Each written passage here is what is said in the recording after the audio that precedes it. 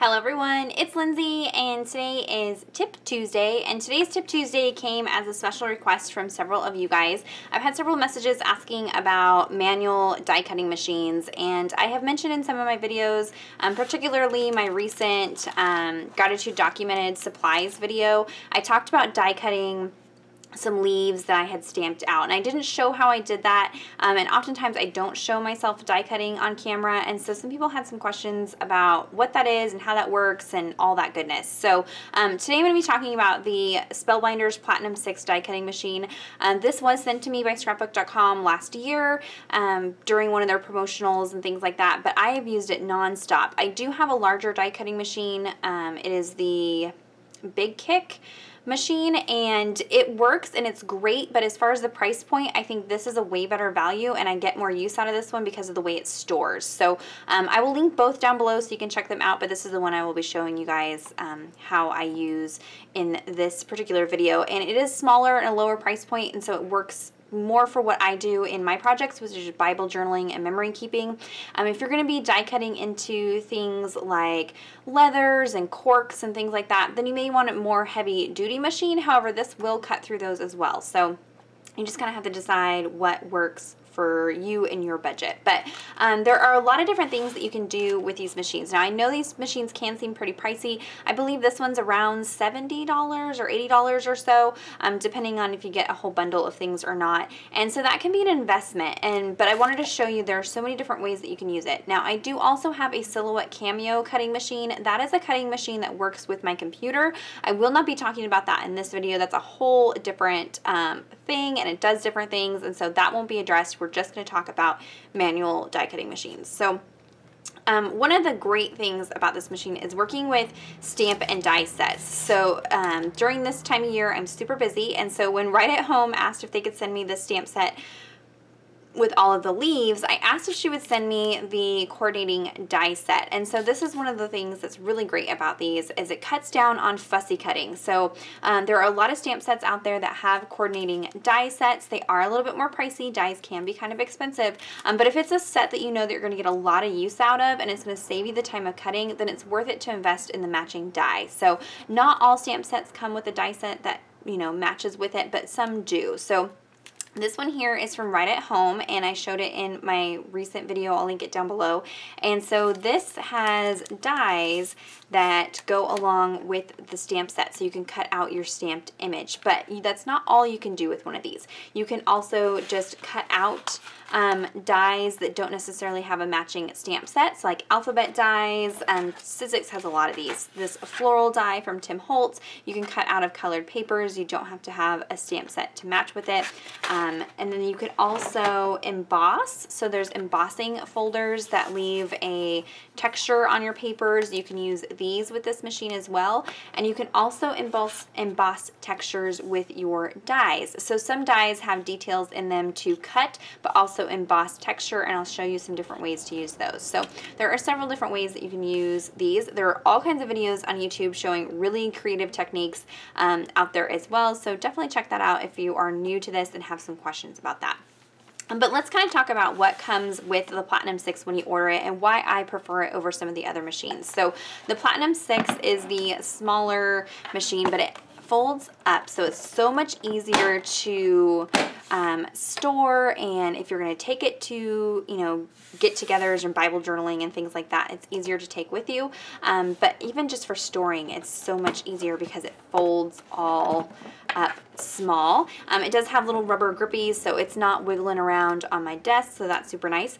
And then when you order the Platinum 6, even just the basic bundle, it comes with all the plates you need to get started. So, and I'll kind of talk about sandwiches and things like that, but it comes with your platform, and the platform has on it all the directions for the different sandwiches that you need to cut or emboss different things. And sandwiches just mean the combination of plates that you're going to use with dies or embossing folders to get the best results. And so this shows you how to set that up. So it does come with the platform. It also comes with two cut cutting plates, and mine are filthy and dirty and used. I'm probably about due for a new one. This is normal for your dies to leave impressions in your cutting plates. That's what these are for. You want this to get cut up and not your platform to get cut up. So this saves your platform from getting cut up. And so what I usually do is have the messy one on the bottom all the time, and then the not so messy one on the top. And then as this one needs to be swapped out, I'll move this to the bottom, and then I'll buy a new set and kind of switch them out that way. So you can replace these. And so it comes with 2 of those. But one neat thing about this particular die machine is it also comes with your embossing mat if you're wanting to do embossing, and your embossing plate. So my other machine, my Big Kick machine, you actually have to buy these separate. So I like that this comes with everything and you're ready to get started. So let's just talk about basic die cutting and what that looks like and how to build a sandwich. So we are going to stamp and cut out. So you can either cut first and then stamp, or stamp and then cut. I like to stamp and then cut. That's kind of my preferred way to do it. So I'll go ahead and take this leaf stamp here. I'll go ahead and stamp this out. And I'm just using regular cardstock. Okay, and then you can take the matching die set. Now what I have my dies stored on, this is actually magnetic covers that are meant to go over the floor vents in your house. And so I'm going to link these down below. They come in big, huge sheets, and then I just cut it down and my dies stick right onto that, and then I can store it with my stamps. So I will link this down below for you guys. It's a very cost-effective way to store them. So I'll go ahead and pick my matching die. Now the way these dies work, they have a flat side, and then they also have the cutting blade side. Now it isn't sharp to the touch. You don't have to worry about cutting yourself, but there is a ridge. Now you want to turn that cut down, so cut shape or cut blade down. I'll just make sure that I am lined up around my stamped image. Now I like to use a little bit of washi tape to hold my die in place. Sometimes your die can kind of wiggle and shift as it goes through your die cutting machine, so I just take a little bit of washi and stick it to the back of my hand to remove a lot of the stickiness, and then I'll just use this to hold my die in place so it doesn't shift. Okay, so now we're going to build our sandwich. So we've got our platform, and that's all right here for you, showing you how to do it. You're going to want one of your cutting plates. So I put the messy one down. So we have platform, messy cutting plate. Then you're going to stick your paper with the die cut blade facing down, and then your top cutting plate. And so that is our sandwich before we run it through the machine. So I can go ahead and feed this through. And there is a little bit of resistance, but if it's really hard for you to push through, then your sandwich isn't right, something's not right, or you're using too thick of a material to cut through. So now we can go ahead, if you're using like 110-pound cardstock or really intricate dies like word dies, you may want to run it through twice just to make sure that you got a good impression. But I know that these dies from Right at Home are really good quality, and so first pass it goes ahead and cuts out my stamped image. So I love that. Saves on having to fussy cut out things.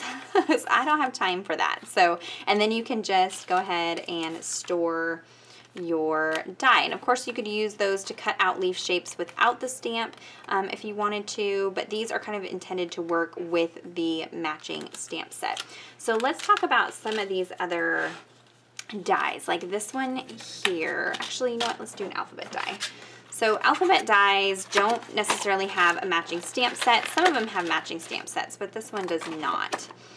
And so this one you wouldn't need to stamp first, but I am going to make sure that I put it cutting blade down. And you can lay out several at a time, so sometimes I'll just lay out all the letters I'm going to need for a particular word or project that I'm doing. I've got my stamp platform. I've got my messy cutting plate. Now I like to turn my cutting plate each time that I run it through.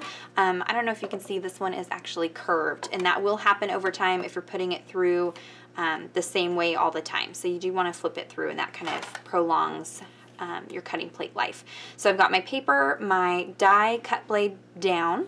I'm gonna go ahead and add another cutting plate, and then we can go ahead and run this through the die cutting machine. Sometimes you'll hear like some cracking. That is normal. Don't have to worry about breaking it. And then this one popped out nice and easy. And so now I've got my little letters. So you could cut these out of colored cardstocks, vellums. You could add paint and things to your cardstock before you cut them out. I will link some videos down below showing some different ways that I have done that. Now, if the paper is stuck in your die, which happens sometimes, it didn't this time, but if your paper gets stuck in here and won't pop out, you've got these little holes, and you can use a pick tool to just pop out your paper, and it'll pop right out of there. So these are kind of handy to have. I have the Tonic Studios one. There's also the Spellbinders tool-in-one that's got, you know, a variety of tools, but this has the pick on it as well. So that's what those little holes are for. Okay, now let's talk about these dies. So these dies from Spellbinders have some more detail on them. Now, all the dies I have shown you today are thinlits or thin dies or die delights. Anything that's thin or light. These are meant for cutting through thinner materials like papers, vellums, things like that. If you're going to get into cutting into fabrics and cork and wood veneer and chipboard and things like that, you're going to want steel rule dies. I don't have any steel rule dies. Those are significantly more expensive. There's a whole different sandwich that those work with. Tim Holtz and Sizzix has a lot of alphabet steel rule dies, and some of their basic shapes are steel rule dies. And those are big, fat, chunky dies that are meant for cutting through thicker materials. So I primarily work with these thinner ones. The dies that come with stamp sets are typically the thinner ones that are meant for just basic cardstocks and papers and things like that. So this die here, this is from Spellbinders, and this is the Fall Leaves set. And I don't know if you can see on the die, but it has this veining detail. So it's got this embossed veining detail and then the cut blade. So what this is going to do is it's actually going to cut out the leaf shape, but it's also going to emboss some detail into our cut shape. And there's a couple different ways you can use this. So same sandwich, I've got my platform, my messy cutting plate. I'm going to go ahead and put my paper, and then I'm going to put it cut side down. I'm going to tape that into place so it doesn't wiggle. And this one again doesn't have a matching stamp set, it's just the die by itself. Go ahead and add my top cutting plate. And then we can run this through the machine here.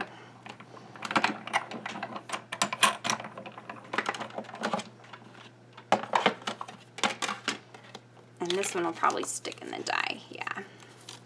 So here's where I can show you how to use that pick here. So you can see my paper is stuck in the die. That's normal, that happens sometimes. This one has two little holes that I can just poke that pick through, and then I can pull it out.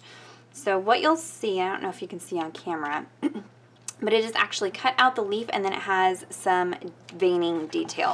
Let me ink it up, and that'll be easier for you to see. Okay, so if I just take some Distress ink and kind of ink this up, you should be able to see that veining a little bit better maybe.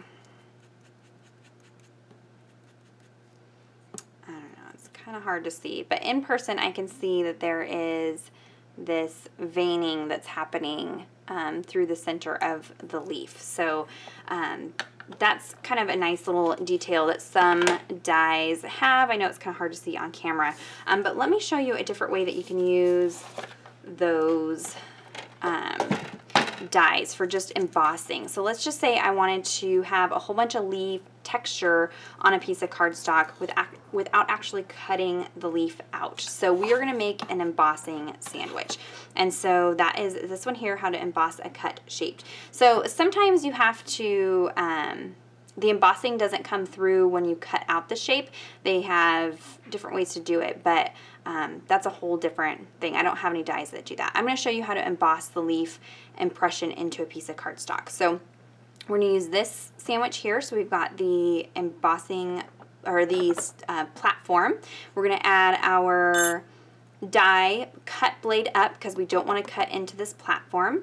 We're going to add a piece of paper. So this is different than how we were doing our sandwiches before. So I've got my platform, my die, blade side up, a piece of paper. We're going to add our embossing mat. That's the flexible one. And then our embossing plate. And so this is actually a much thinner sandwich, so it's not going to create as much pressure, and that's what's going to keep it from cutting all the way through. So I'll go ahead and run this through, and you'll feel it's a lot easier to run through, not as much pressure, and this is just going to emboss that leaf impression into the cardstock. So we can remove all of this. And everything is safe and sound, and you can see it did not cut out the leaf, it just embossed the texture of the leaf into the paper. And so if I run some Distress ink over this, I think you'll be able to see it a little bit better.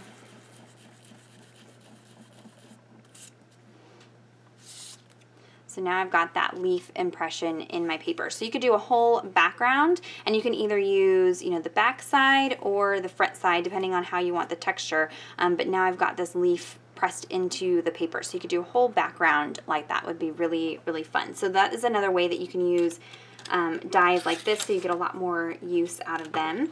Let's talk about embossing folders. So similar idea with embossing folders. These ones here I get really inexpensively from Joann's or Michael's for like a couple bucks usually. They have some fancier, nicer ones that do like 3D embossing and things like that, but this is a pretty basic one. So for this one, what you're going to do is you're actually going to add some cardstock into the folder itself, just like this. And then we're going to use the sandwich for embossing folders. And so that tells us to use the platform. You're just going to have your paper in your embossing folder, and then one cutting plate. That's all you need. And again, all those sandwich formulas are right there on the platform for you, so you don't even have to think about it. Now, when I go to roll this through, I can feel that there isn't a lot of pressure, and that means it's not embossing. And so sometimes those sandwiches are just your basic to get you started, and depending on the type of cardstock or whatnot that you're using, you need a little bit more pressure. So that didn't really emboss much, so I need to increase the pressure a little bit. So I can do that by adding in a shim. So just another piece of cardstock or paper or something like that to increase the pressure. So I'm going to try running it through again. That feels like there's a little bit more pressure. So sometimes you just kind of have to experiment and find out what works best for your particular machine or the paper that you're using. So that seemed to work a lot better. So now I have this embossed wood grain, and I know it's going to be kind of hard to see on camera, so let me go ahead and ink that up a little bit so you can see it better. And so this is just adding some texture to the cardstock, not cutting it, just adding texture. So if I ink that up, you can see the texture that is added to the paper. And so just depending on what side that you want to use, whether you use the emboss or deboss side, and this is great for card backgrounds, maybe layering behind your photos, and really can just experiment, maybe embossing and adding texture and then using an alphabet die and then cutting out alphabets and having that texture on your alphabets would be really fun. So that is another way that you can use your die cutting machine. So I know they can be kind of intimidating, especially if you haven't used one before, and there are a lot of different ways to use them. This is just a really quick but long video, but quick way of looking at these die cutting machines and how they work and how I use them. But check out YouTube if you have more questions. There's tons of tutorials out there, different ways that you can use the products with it and different products that go along with it. But it's really helpful for, especially for stamping and die cutting. So if you have any questions or comments, be sure to leave those down below. If you have any other ideas or requests for Tip Tuesdays, leave those down below. I'm trying to go through those and do some of those requests for you guys. Check out the description box for links to everything that I mentioned today. Like I said, this machine was sent to me by scrapbook.com, but I use it all the time and I love it, and I really think that it is a good value and one of the better priced machines out there, so check that out. Give this video a thumbs up if it was helpful, subscribe to my channel if you're not already subscribed, and until next time, thank you so much. Bye-bye.